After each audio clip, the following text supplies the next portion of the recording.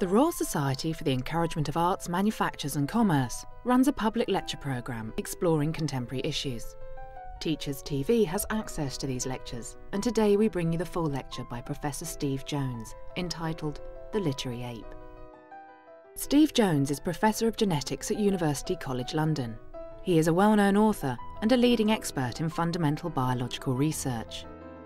In today's lecture, taking place at the University of East Anglia, he explores the link between literature and science, looking at literary theory in terms of our history as an evolved primate. We've sent a group of teachers to listen to his talk, and we'll hear their responses in a short discussion after the lecture. I know and I'm sure that Steve Jones's work is well known to many of you. He's a professor of genetics at University College London, where he's engaged in fundamental biological research. If I understand it rightly, he's actually trying to find answers to the question about why there is variation at all. But in addition to his work as a leading research scientist, he's also, of course, extremely well known for his commitment to making scientific inquiry and scientific discovery both accessible and entertaining to a wide public audience. He's appeared on television programs, on radio programs, and it would take me too much time here to list all of the books that he's written. Ladies and gentlemen, it's a great pleasure and honour to welcome Steve Jones.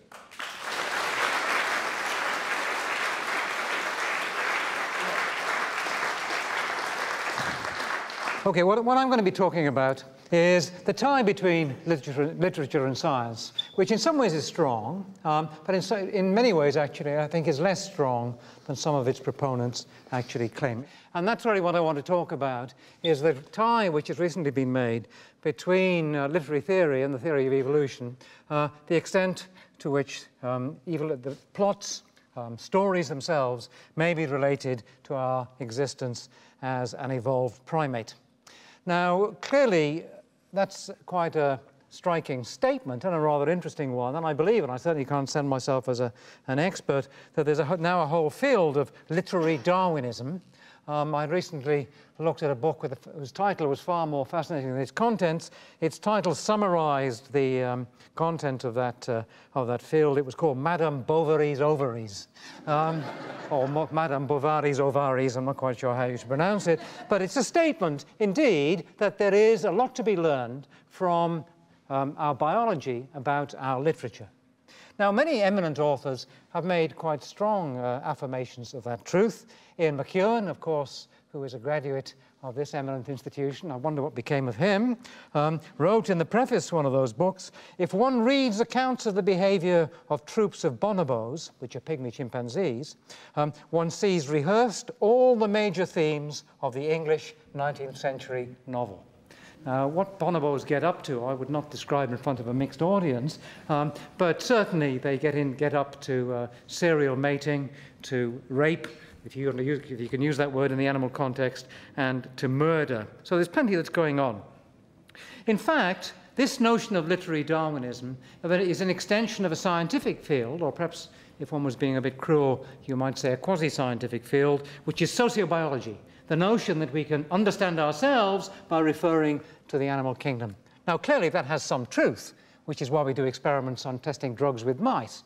But I'm of the opinion that its truth is rather more limited than many of its proponents might claim. The founder of sociobiology, Ed Wilson, recently wrote, "If literature can be solidly connected to its biological roots, it will be one of the great events of intellectual history." So there's no false modesty by the sociobiologists there, but there never has been, so not much change. Well, I have to say that I frequently think of sociobiology as the pompous reaffirmation of the bleeding obvious. It's that old men prefer young women, for example, and that men tend not to fancy their sisters. These things are true, but they don't need a whole science in order to explain them. But there are certainly some other human attributes that might be explained by sociobiology. Possibly including literature. And what I want to do in this talk is to explore Gilbert and Sullivan's claim that Darwinian man, though well-behaved, is really just a monkey shaved. How much are we chimps, and do we write books about it? Well, clearly, in some boring physical sense, chimps are what we are. And there are aspects of our behavior which it's hard to deny is related to our joint ancestry with chimps. For example, one of the worst punishments you can give somebody is to send, unless you happen to be George Bush, of course, who's himself signed 131 death sentences, the worst punishments you can give anybody is to put them in solitary confinement. And men or women in solitary confinement invariably go mad. So clearly that relates to the fact that we descend from a social primate like a chimpanzee. If we descended from a solitary primate like an orangutan, the worst possible punishment you could give somebody would be to send them to a dinner party. I have to say I think I've been to those dinner parties. But it's a statement really that we can learn a little bit about our nature by looking at our ancestry. But how much can we do that? And how much does that tell us about ourselves? Of course, there are large numbers of people, including George Bush himself, who said famously, the jury is still out on how God created the human race. Some people believe that we are not related to the living world at all, that we're specially created in some way. What concerns them, I think, is not the evolution of, let's say, fruit flies, but the fact that perhaps we're not only animals, but just animals. And that really is the statement of what worries people about evolution. That evolution somehow takes us off our pinnacle and turns us into mere chimps. Well, I hope I'll be able to persuade you that that's not true. And I hope also that I'll be able to suggest that literary theorists perhaps misunderstand what evolution can and cannot, more important, cannot tell us about ourselves. Now, the idea of evolution itself is, in fact, much older than Charles Darwin. This is one of the very few distinguished Joneses in history. This is a chap called Sir William Jones, who was a linguist, as many of you will no doubt know, who in the 18th century discovered, as a boy, that he had the most extraordinary facility with language. He learned, as a matter of course, all the languages of all the ancient languages, Latin, Greek, and Hebrew. He very soon became fluent in the languages of Europe, and then he went to India and he learned various Indian languages.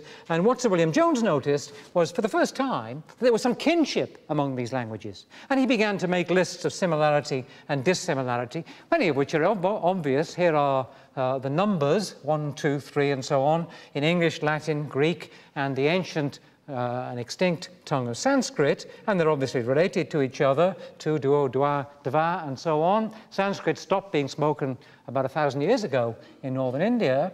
But in fact, William Jones went further. He suggested that these things had changed by a process of what we now call evolution. And evolution was described by Charles Darwin in 3 very succinct words: descent with modification.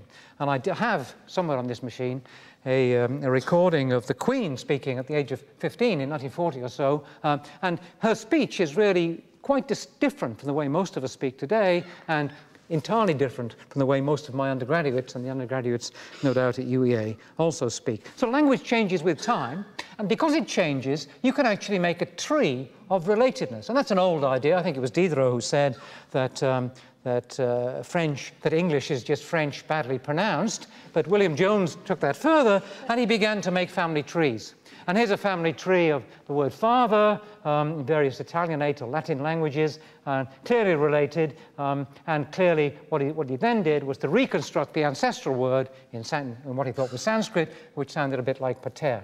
And in fact, Darwin picked up that idea in The Origin of Species, and he says as much in the first chapter. So actually evolution began with literary theory, which is perhaps rather a startling thought.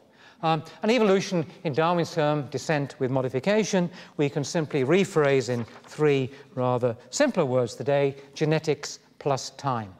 So there's an unexpected tie there of biology with literature. Lewis Carroll was no mean naturalist. And of course, Lewis Carroll invented all kinds of fascinating creatures, including the jubjub bird and most of all the frumious bandersnatch. What's a bandersnatch? Well, my theory is, and just remember, Carroll really knew what he was doing when it came to nature study. Bandersnatch, in fact, is the German word for a banded snail. Its German name is den Banderschnecken. So that's where the bandersnatches came from. I thought you might like to know that. Robert Louis Stevenson, also famous for his fiction, of course, He wrote, "It is a more fortunate destiny to have a taste for collecting shells than to be born a millionaire." And finally, an individual who I corresponded with and I unfortunately never met, worked for many years on the biochemistry of the shell pigments of snails. He was a predecessor of mine at University College London. He moved into a notably non-malacological field when he wrote The Joy of Sex. And Alex Comfort worked too for many years on the biology of mollusks. So where did biology impinge upon their writings and by extension other people's writings? Of course, even since the days of Alex Comfort, we've learned a huge amount about what makes us what we are. We all know about the famous DNA molecule, the double helix. There's a lot of it about. If any one of you, consumed by tedium at this talk, were to rush out into the streets of Norwich and to be squashed flat by a speeding bus, the DNA in your individual body would stretch to the moon and back 8,000 times. There are many millions of miles of DNA in everybody in this room, and all of which comes from the 6 feet or so in the fertilized egg. It has, of course, been sequenced to give perhaps the most tedious piece of experimental literature ever written, which is the human DNA sequence, 3,000 million letters A, G, C, and T, and that's a little tiny bit of it. There are all kinds of surprises. The actual plot turns out to be astonishingly straightforward. When I was a student, which was a year after Ian Gibson was a student in the same place in Edinburgh, we used to talk about hundreds of thousands of genes, perhaps millions of genes, being responsible to make a human being. We now know there are only about 25,000, which sounds like a lot, but which is only about the same number of pieces as one of London's bendy buses. And I like to think I'm more complicated than a bendy bus, but apparently not. What that means, the shortage of genes, we don't know. It probably means that we know nothing at all about the way the genetics actually work. So it's clear, without doubt, that biology, genetics, is important in our lives, and it may well be that that importance is reflected in the fiction we write. Certainly, its importance has grown, or it might appear to have grown, since, for example, Shakespeare was alive. What I'd like you to do is to look at the person to your left and the person to your right. I do this to my first-year undergraduates in their first lecture, and they do this looking a bit blank, and I say, well, 2 out of every 3 of you will die for reasons connected with the genes you carry. They continue to look blank, and then I say, well, cheer up, because if I'd been giving this lecture in Shakespeare time, 2 out of 3 of you would be dead already. And that's true, because if you look at the patterns of life and death of children in England, there has been a dramatic alteration in the last 400 years.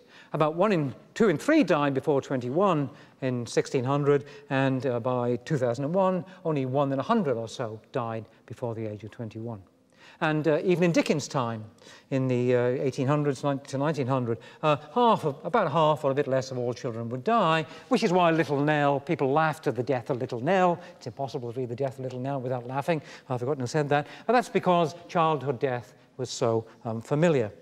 Now, of course, things have changed. We're now killed not by the enemy from outside, cold, starvation, murder, infectious disease, overwhelmingly. We're killed by our old friend, the enemy within, which are things like diabetes, cancer, and heart disease, which kill most of us, and all of which have some strong inherited component. So it might seem that our fates have changed over the last few hundred years. Shakespeare actually put the problem rather clearly, talking about Caliban in The Tempest.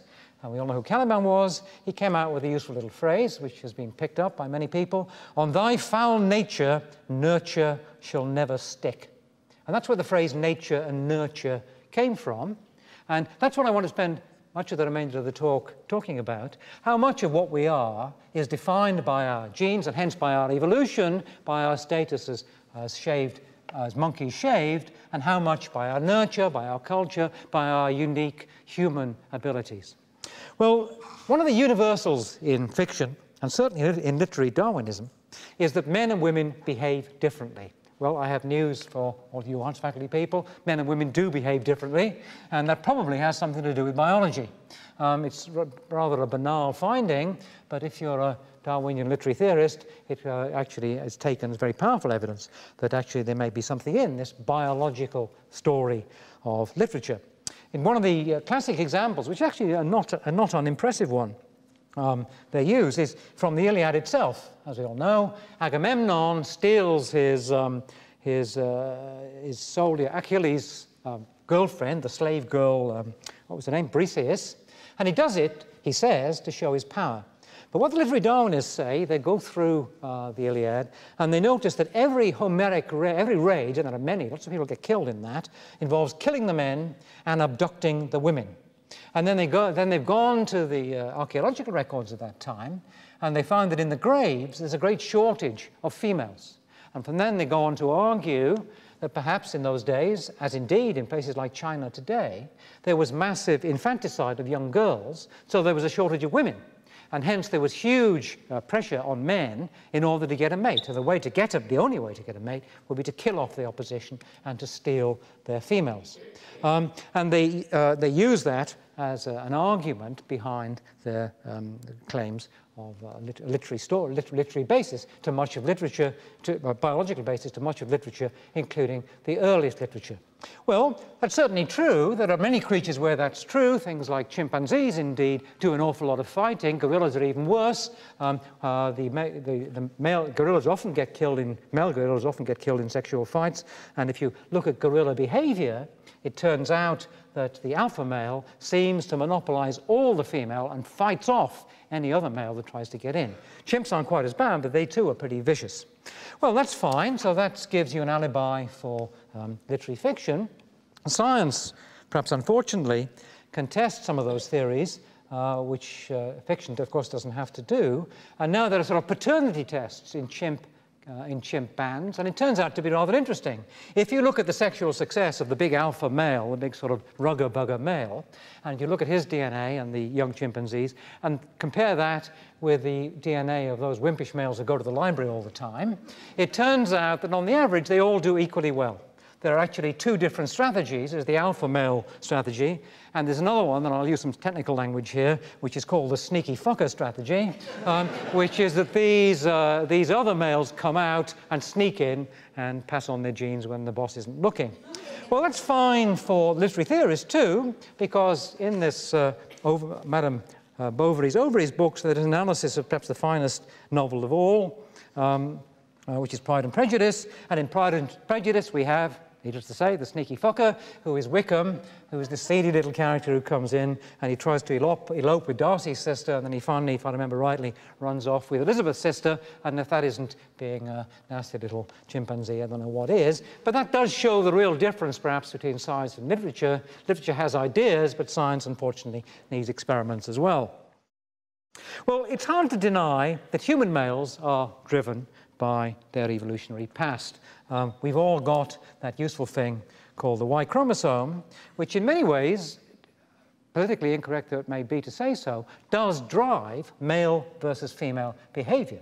The Y chromosome is a pretty simple little bit of equipment. It's tiny and depauperate and rotting away, as we just heard. It's the most parasitic of all chromosomes, only got a few genes on it. But it produces a powerful little chemical, which is called testosterone. Now, men have lots of this, women have rather less. Women have a small amount, which is why elderly ladies sometimes grow a bit of a moustache, but men have large amounts of this stuff. And it certainly makes males male. Here's a picture of a well-known male. This is Steve Jones, who is not, in fact, me, as you may have noticed. One of my students did come up to me at the end of the lecture and say, "Have you not been well, Professor Jones?" and I think they were being serious. This is Steve Jones, who's a bodybuilding champion, what he's represents is a statement of what testosterone can do. I'm not accusing him of abusing testosterone, or lots of bodybuilders do, but he is turned into a super male, big, brutal, rather stupid looking maybe, with a fairly impressive posing pouch, obviously trying, I would imagine, to attract a mate. And that's testosterone. Well, if you do take more testosterone, you get into all kinds of problems, because testosterone is actually rather dangerous stuff.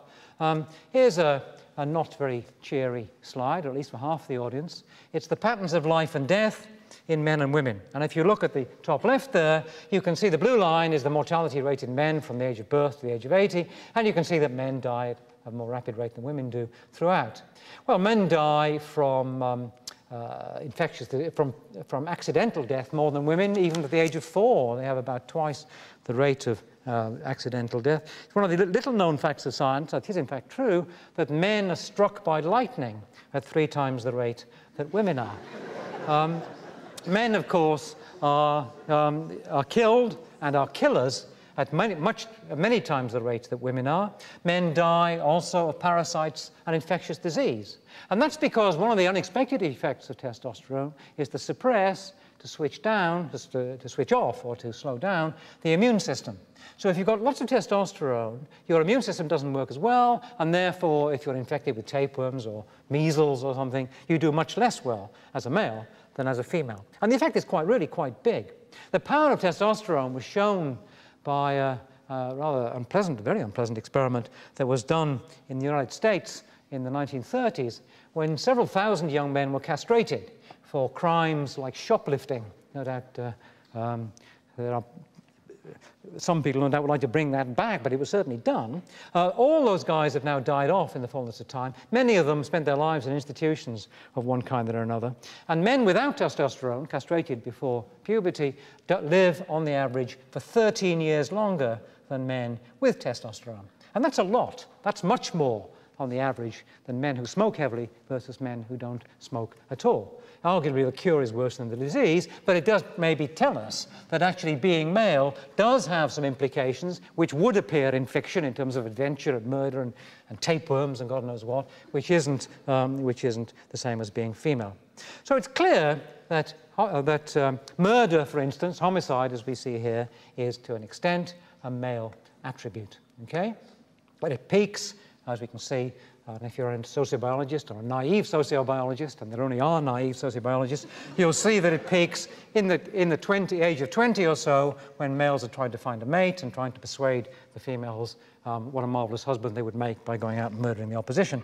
So certainly plenty of biology about being a man, and why not use that in fiction?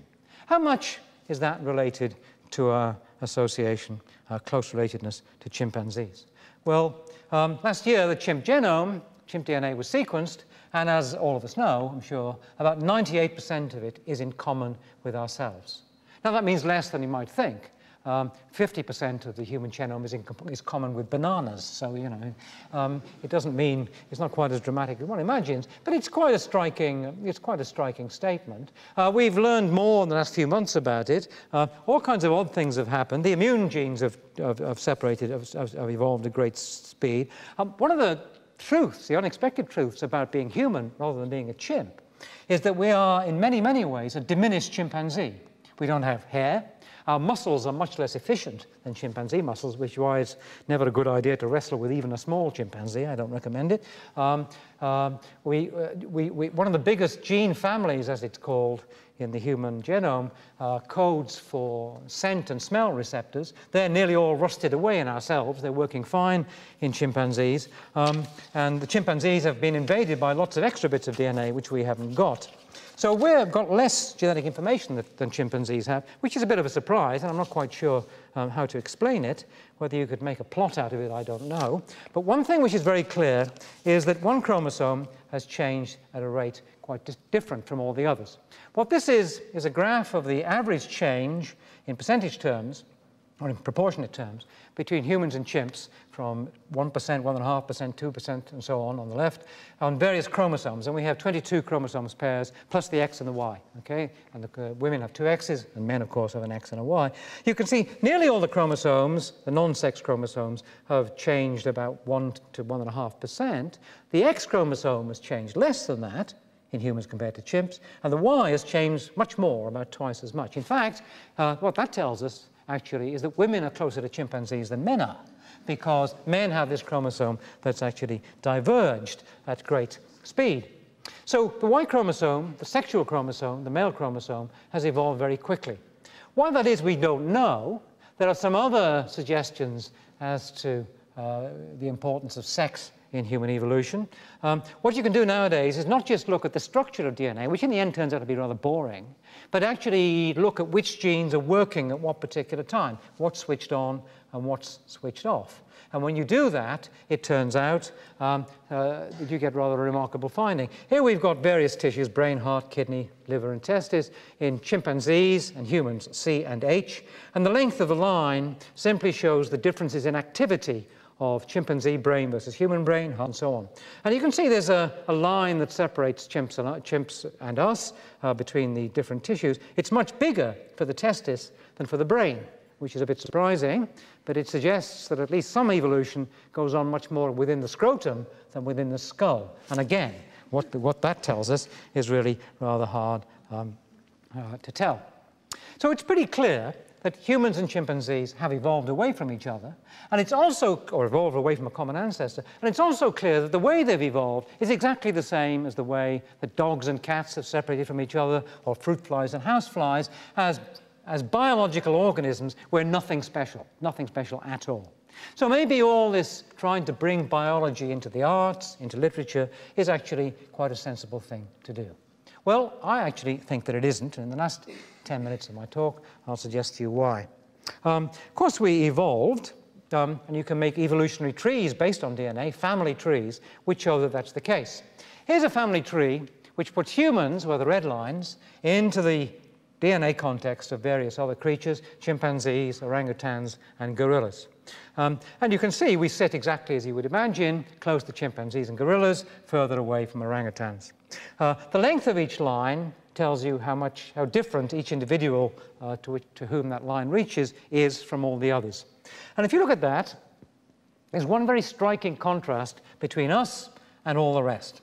And that is that we are the most boring of all primates. In fact, we are the most boring of all mammals, because we haven't changed, at least in our physical structure, our DNA, scarcely at all since we began. There is far less difference between the population of France, let's say, and the population of Papua New Guinea than there is between two groups of chimpanzees living maybe 300 miles apart in Central Africa. There's been massive physical changes among the chimpanzees, as you can see, and the bonobos are closely related to them, almost none among humans. So we're really the primate that didn't evolve, at least in the mechanical sense. Of course, we evolved in some sense. We have quite a good evolutionary trees of fossils and the like that show that over the last 5 or 6 million years we have indeed shifted away from chimpanzees, from the common ancestor with chimpanzees, to ourselves, Homo sapiens. And we've also, of course, changed, we've changed a lot in other ways too. One of the striking things that happens in the human line and doesn't happen in the chimp line, in spite of all the hype about chimp intelligence, take it from me, and this is serious, jackdaws and crows do much better at speaking and using tools than chimpanzees do. Parrots do better yet. We got a toolkit. We started using tools. And not just modern humans, but some of their predecessors used tools. And the Neanderthals, of course, were quite powerful tool users. They lived in Europe until more than 100,000 years ago. And they hung around for many tens of thousands of years, and they used tools like this, which scarcely changed during their life history. They were conservatives. They knew what they liked. The Neanderthals were arguably the last conservatives. I won't go on cheap jokes about conservatives being the last Neanderthals, because it wouldn't work anymore. When we get to modern humans, you can actually see an instant shift to something like that, which is much, much more complicated, a striking change in technology. And that was accompanied by an ecological shift, which meant that as soon as modern humans met Neanderthals, they wiped them out in exactly the same way as, unfortunately, we're wiping out all the primates and all the large mammals of the world today. And that had nothing at all to do with biology, because Neanderthals and us are biologically almost indistinguishable, as you might have seen on that previous family tree, but everything to do with a uniquely human attribute, which is in the brain and not in the DNA. Clearly, our brain, our storytelling organ, has grown enormously over the last 3.5 million years, on the right, through things like Australopithecus and Homo habilis, back to archaic Homo sapiens, which are just before us, to ourselves. And in fact, our own brains are slightly smaller than those of our immediate ancestors, but that's only because we've actually got ourselves physically slightly smaller. Since modern humans began, there's really been no change in brain size at all. But there's been an enormous change in human ecology and in human numbers. The if you take what ecologists can do and often do is to try and work out, a friend of mine once did, was to work out the relationship between the abundance of different creatures and how big they were, challenging scientific program. And he discovered, to his astonishment perhaps, that there were more mice than there are blue whales. Well, yeah, you think it's a bit boring, but in fact, they all sit on exactly the same line. Everything just sits there. Body size versus abundance, apart from one mammal, and who's that? Of course, it's us. We're about 10,000 times more common than we would be if we were simply another mammal, another ecologically constrained primate. The natural population of the world should not be 6,000 million. It should be about the size of the population of Norwich. Whether it would be the population of Norwich, I don't know. But if we were just primates, that's how common we would be. We'd be rather a rare species. So something has made us very, very different from all the others. Well, nobody really knows, but one of the standard claims is that what made us so different was the origin of language. And once language had begun, once storytelling had happened, which is what language is all about, then evolution speeded up in a new direction and with enormous speed. I have the dubious pleasure of living in Camden Town. And if I were to get on the tube station in Camden Town in the morning, which is never a pleasant experience, and a Cro-Magnon man, an early modern human, was to come and sit next to me, I probably wouldn't notice. He might be covered in mud and grunting a bit, but this is Camden Town, after all, par for the course, because physically he wouldn't really be very different from me at all. However, put yourself in his place, of course, he would find the situation entirely baffling. He'd be traveling at speed underground in the dark with people making strange chirping noises to each other and rustling huge leaves in front of their faces. He would be completely lost. But there's been no physical change between him and me. There has been an intellectual change, which is unique to the human line. And humans have often been described as the eloquent ape.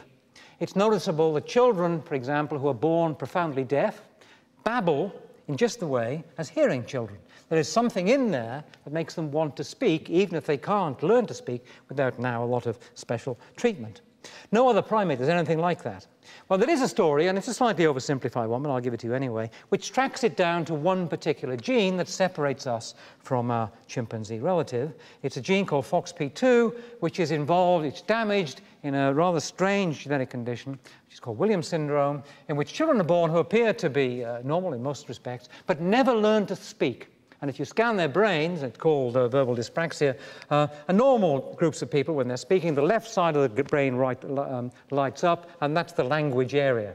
These kids, it's haywire on both sides. When they're trying to speak, there's just a mess all over the place.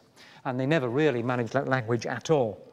It transpires that that's due to a mutation in one particular gene, which has been studied in some detail. I suppose we could even call it the storytelling gene. And it's different in us from other primates. Here we've got a family tree again, putting us and chimpanzees, gorillas and the like into the context of this particular gene. And there are two kinds of changes in genetics, those which alter the function of the protein, which is shown as small grey boxes, and those that have no effect. And it's noticeable that there are two shifts between humans and the rest. And that might be what gave us language. And it's noticeable, remarkably, in the last few weeks it's come out, that this gene is much more active in the brains of birds that can speak, like parrots, and birds that can't speak, like chickens. Now, what the hell that tells you, I don't know, but it's clearly trying to tell you something. So we now have transmission of genes, not just through genes, transmission of information, not just through genes, but through stories, through words. And that's a shift from body to mind. And it's a unique talent. And we have a unique ability, which literature gives us, to understand the past and perhaps to predict the future in some kind of rational way. And it alters the way we behave. Let's go back to those murderous men. Here's the murder rate in England and Wales by age. Men in red, women in green. Men being particularly nasty in their 20s and 30s. There's some rather grumpy 80-year-old men there. Women being much less unpleasant in general. Okay, and that's a universal worldwide. Here are the figures from Detroit, and it looks exactly the same. Okay, so that's biology. That's the old Y chromosome coming out and turning us men into complete bastards. All right? But let's look at that a bit more carefully. Let's go back to the previous slide and look at the figures on the left. Murders per million per year, 0 to 30. In Detroit, murders per million per year, 0 to 1,200. So the biology is there, but it's dwarfed by nurture, by the environment, by society. And of course, we in Europe, and not just in Britain, have controlled the murder rate by seeing what the problem is, rationalizing how to do it, and banning guns. It's been very simple. No other primate, of course, could even begin to think in those terms. We are entirely unique in the way we lead our lives, and indeed, no doubt, in the way we relate to each other in many, many ways. And that's a problem for evolution, because evolution is really no good at dealing with things that are unique, because it's a comparative science. I've been comparing humans with chimps. If you've got something which is entirely stuck to humans, then evolution can't help you. Well, there's a joke which I've used before, which I know Ian Gibson has heard before, which my father told me many years ago. He didn't realize it was about evolution, but it was. As you can probably gather from my talk, English is not my first language. I was born and brought up in West Wales in Aberystwyth, which is a very Welsh-speaking town, was then a very Welsh-speaking town, and still is, as long as there are English people in the room, of course. And the story goes that somebody went into a Chinese restaurant in Aberystwyth and was served a very good Chinese meal by a clearly Chinese waiter who spoke to him in perfect Welsh. And the customer was astonished by this, so he beckoned over the owner, and I'll translate for you. He said, "Well, it's amazing. Where do you get this chap from? A Chinaman who speaks perfect Welsh." And the owner looked alarmed and said, "Keep your voice down, boyo. He thinks he's learned English." And that actually illustrates the question of uniqueness and comparison. Because, of course, to a Chinese speaker, Welsh and English are just dialects of the same language, Indo-European. And he's right. To us, Cantonese and Mandarin are dialects of Chinese, but they're almost incomprehensible to speakers of the different languages. So evolution is no good at all in describing things which are uniquely human. And of course, that's what literature is all about, describing things that are uniquely human. You couldn't have Pride and Prejudice with chimps in it.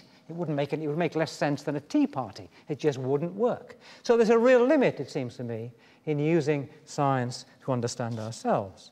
That really is where biological exploration stops, when we come to the things which novelists are interested in. Darwin actually is rather informative on this point. One of his sons was asked about he had several sons. One of his sons was asked, after his father's death, about his father's literary tastes.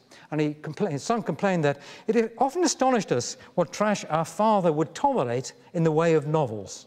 The chief requisites were a pretty girl and a good ending. And that's my recommendation to the assembled multitude. A pretty girl and a good ending will at least sell lots of books, which is more than any literary Darwinist has ever done. Thank you.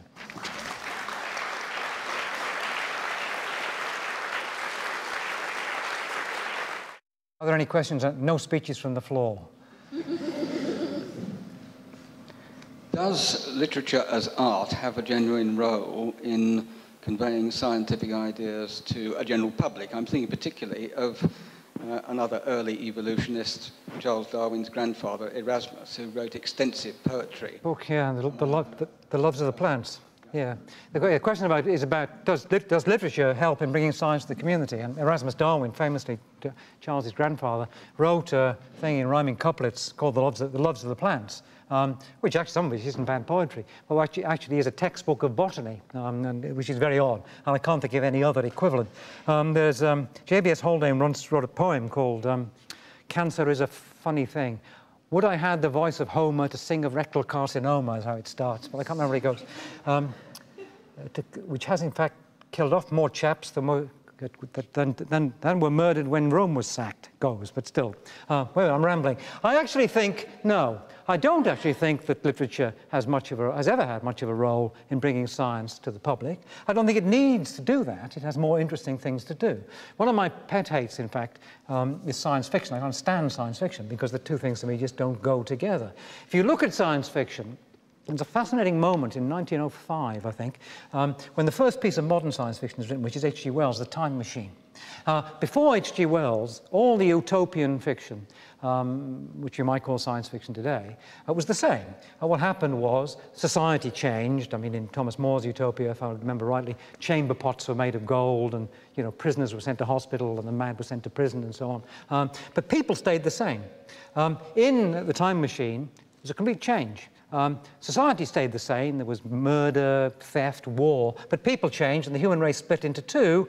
What were they called? The Eloi, sort of guardian UEA types living on the surface of the top walkway, as it were, and then the Morlocks are these terrible swine from Leeds living right down in the basement and down below the ground, and they split into two species. And that actually came directly from science. That came from the eugenics movement, from Galton, who was very concerned that the human race was degrading. And there was a message in that book, which was that we must stop all these evil people from breeding, or they will turn into kind of subhuman. So that's the only real case I can think of where a piece of literary work has produced a scientific message, and unfortunately the scientific message is entirely wrong. Yes, I was very interested to hear that it's thought that tall women have more testosterone than small women. Is that true? It's said to be true. Testosterone, I mean, this wine book of mine, which is a mixed blessing, I spent a lot of time reading around the scientific literature. And there's one thing about the scientific literature, it's boring, that's for sure. But generally speaking, it's true. I mean, either something is correct, or it's published and found to be incorrect and then corrected. Now, of course, literature in the arts isn't like that. It's a matter of opinions on one side and the other, and not one isn't better than the other.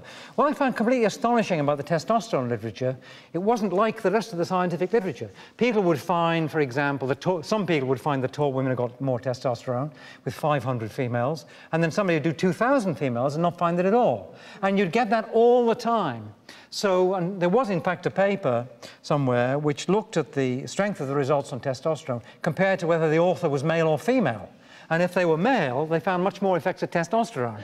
So it did strike me that something odd was going on. So I think you should take your testosterone with a pinch of salt. Thank you. In the middle, just there. I'm interested to what extent the way a man behaves is determined by the amount of testosterone he's got compared to the stories he's heard. That if you've got your graph from Detroit and your culture is that a man settles his arguments with a gun, is that murder rate there determined by the films that people have watched or by the amount of testosterone they've got? Oh, I would say almost certainly the films people have watched. There's no evidence that I'm aware of differences in testosterone between different... Well, it is, but I don't actually believe it. Americans do have a bit more. Japanese are low, but I think those effects would be tiny compared to the society you live in, you know. I mean, there wasn't a surge of testosterone in 1939 that disappeared in 1945. I mean, it's an entirely social construct. Steve, would you clone Tony Blair or Karl Marx? Why should anybody want to clone anybody? Because it's got potential as a technology. Cloning. Well, there is a clone book, which isn't a piece of fiction, which you probably not very good, which is called The Cloning of Joanna May. Who the hell was that by? Faye Weldon, was it? Can't remember. It wasn't a very good book, anyway. Yes. The question, I mean, if you clone somebody, what would you be doing? I mean, you certainly wouldn't be cloning a copy of themselves. You'd be cloning a baby. And there's no clear evidence at all that that baby would necessarily have any of the ideas of their fellow clone. I'm a great expert on cloning, as it happens, because I'm the son of a clone, because my mother is an identical twin. And she was so identical, and this probably explains an awful lot, that occasionally when I used to come home when her sister was visiting, I couldn't tell them apart. When I was about 5, and I'd go off screaming into the garden and refuse to come in. I never admitted that before. That's probably why I did genetics. I think that probably there is a I'm trying to rake up literary examples. There is a fascinating twin book, which is a natural cloning book, which is Pudd'nhead Wilson by Mark Twain. And that's a great book. I mean, it's Mark Twain, so it's wonderful writing. And it's got a fascinating bit of science in it because it's the first case in fiction where fingerprints are used. And it turns out that Mark Twain not only knew that fingerprints were unique, but that identical twins' fingerprints were different. And Pudd'nhead Wilson solves a crime by discovering that what they thought were one person is in fact two. It's got a great line in it, Pudd'nhead Wilson. Pudd'nhead Wilson gets his name, Pudd'nhead, stupid, for saying about a barking dog, "I wish I owned half that dog." And somebody says, "Why?" He says, "God, if I did, I'd shoot my half." Any more questions? Gentleman there. William Burroughs said that language was an extraterrestrial disease which infected humans, and it appears from your lecture that language is what has stopped us evolving. Do you see a relation there, and if so, what's the cure? Yeah, that's an interesting thought. I think language did stop us evolving. it's arguable that if it hadn't been for language, and we probably wouldn't have spread as much as we have, that's for sure, because that's brought us technology. But if it hadn't been for language, it's quite conceivable that the peoples of, let's say, Africa and the peoples of, let's say, Australia, who are somewhat distinct, would have continued to separate and from the peoples of Europe into different groups, perhaps even the different species, not out of the questions. It's actually the case, clearly, if you look at bonobos, the pygmy chimps, they were called pygmy chimps because they're small chimps. If you stick bonobos and chimps together, which is not a good idea because they tend to kill each other, they will not mate. So in some senses, they're distinct species. So they have evolved. So maybe, you know, language is what saved us from our evolutionary fate. I shall steal that idea. Thank you. Thank you. Steve Jones has argued that there are limits to the idea of using science to understand our unique human condition and the stories we tell about ourselves. Let's hear how our three teachers responded to his lecture and what thoughts it evoked about science teaching, gender issues and storytelling. In Steve's lecture, he draws this distinction between science and literature, and he says that there's lots of strong relationships really between literature and science. But I was sort of intrigued because my background is as an historian, and I see stronger links between history and science than between literature and science in some ways. I mean, I think there are links, but history and science are both very evidence-based and very empirical. I don't know what other people thought about that. A scientist will tend to generate his evidence. He will be trying to generate evidence on the basis of experiments. So he might have made observation which comes up and says, that's evidence for that. But I'll then test my observation, I'll test my theory. Just thinking about children in schools, it seems to me that actually learners love open-ended investigations, whether they're in science or history, and I think some of the dullest where kids are doing experiments where actually everybody knows the answer, and in a way there's not much reason for doing it. But that's an interesting question at the moment with the new GCSEs, which are saying actually it's not about the science you know, but how science works, and we're trying to train children to become scientific thinkers and scientifically literate, to be able to speak about and talk about science. And actually, lots of science teachers are saying that's not what we're trained to do. That's a really hard thing for us to do. I think it's very difficult. One of the things that's very difficult, say, for science teachers to do is to keep up to date with science, especially at times when you are having external change imposed on you. So you're trying to keep up with methods of assessment, you're trying to keep up with developing curricula, you've got this year's initiative and next year's initiative. When do you actually keep up with the science? So therefore, actually, science in schools, even though scientific ideas change and evolve very quickly, actually the science that's taught in schools stays very much the same.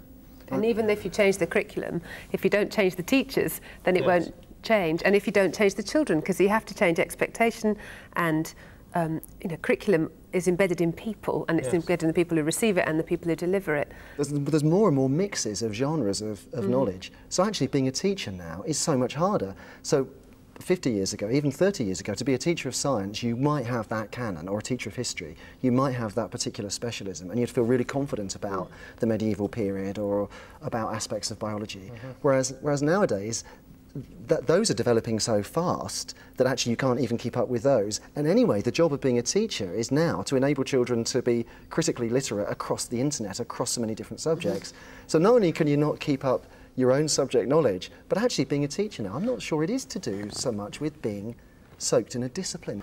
A woman who I heard listen, she was on the radio the other day, and she was talking about the project to build a fusion reactor, and she was a communications person for the EU.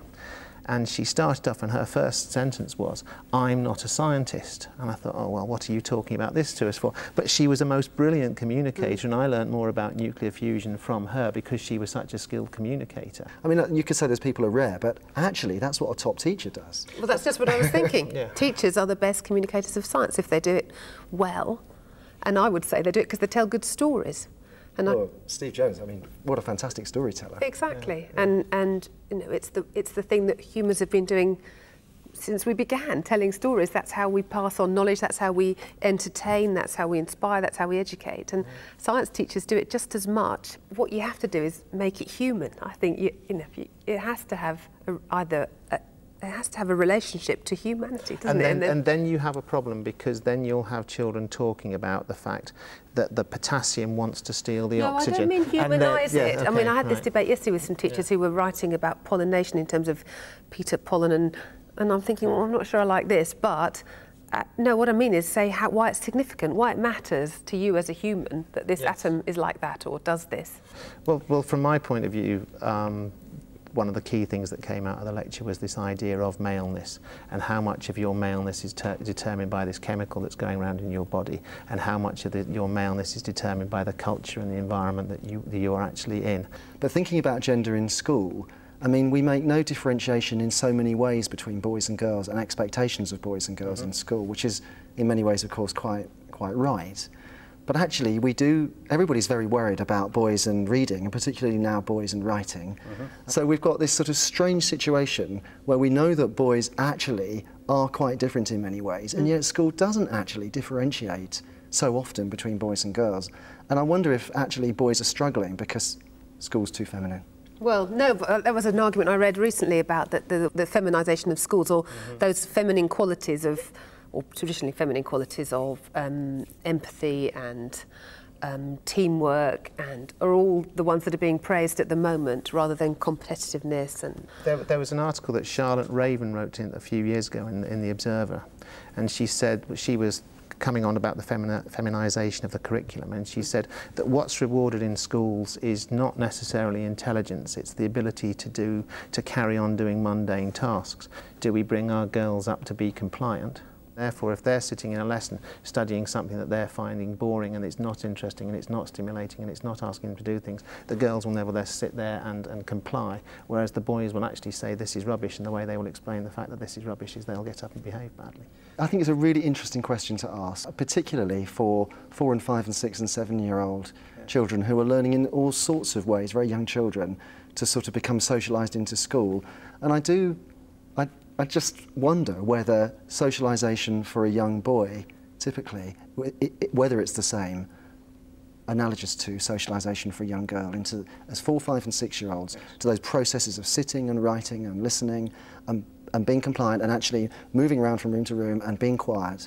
And of course you get very noisy, very aggressive, difficult girls. It's not that it's only to do with gender, but I do wonder if there are specific differences associated with gender that actually school is blind to. Well, look at it from another question. If you look at it from the point of view of girls having more highly developed communication skills, girls being more inclined to look at you when they talk to them, being more inclined to if they're more socially adept and they're more socially aware, do we in a school create a very complicated environment where we're trying to, with girls, and it's the girls can respond to these varying messages that they're getting from different people, and the fact that what we're doing is we're being very tolerant of certain things and we're making exceptions for certain people, whereas boys who are less socially developed actually like black and white. I want to know what I can do and I want to know what I can't do, and therefore within the teaching environment we create that.